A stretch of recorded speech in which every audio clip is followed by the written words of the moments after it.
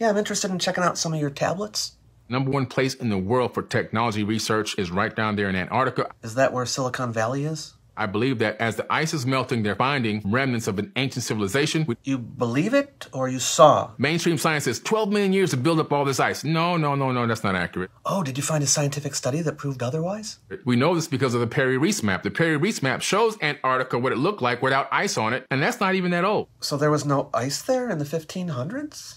Antarctica is surrounded by tectonic plates. And so that landmass was on a plate that slipped. There was something called a pole shift of the crust of the Earth, which shifted it from a more habitable climate into the position it is now. And that's why the animals that are being uncovered from the ice were flash frozen with undigested food in their stomachs. That was in Siberia. Oh, that's what you mean by the pole shift. And there's an entire advanced civilization there, including some of the largest pyramids on Earth. And just think, some idiots believe this is a mountain.